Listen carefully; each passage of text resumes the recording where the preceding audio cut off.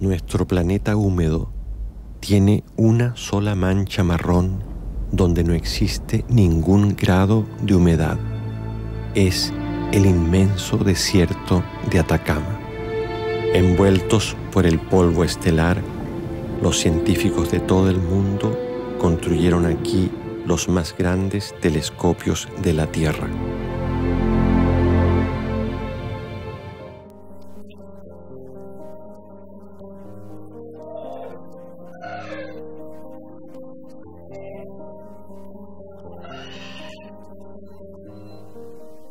I think I would start by saying that Guzmán has made his most beautiful film ever in Nostalgia for the Light. Not only because the physicality of it is beautiful in the desert of Atacama. I mean, you get the colors of the salt, the sand, the lava, and that place is so bleak that it's an extreme beauty, so much so that I believe it's the only place in the world where the stars are so bright, they actually cast shadows on the earth, and that becomes such beautiful metaphor for what he's going to talk about.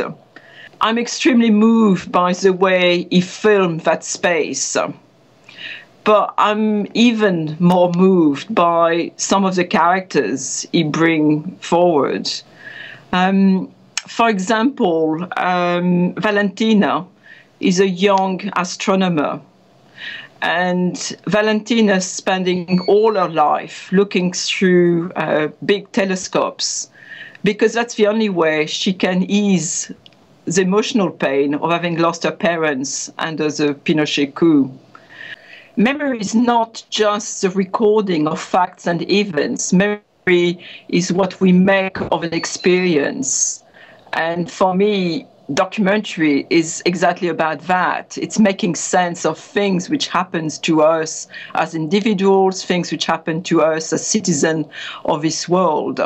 And only through memory can we find resolutions, not necessarily solutions, but definitely resolutions.